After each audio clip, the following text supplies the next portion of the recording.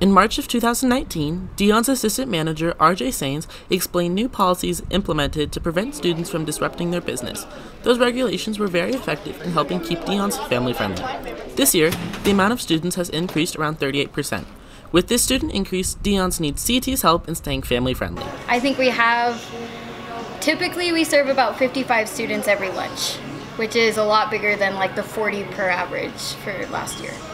Like, I want to uphold the values, you know what I mean? Like, I want them to understand that, like, we're going to work hard every day to serve them the best slice of pizza that we can.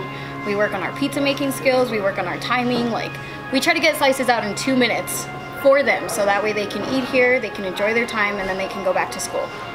And also, we can't forget that clean and comfortable locations is also one of our big values.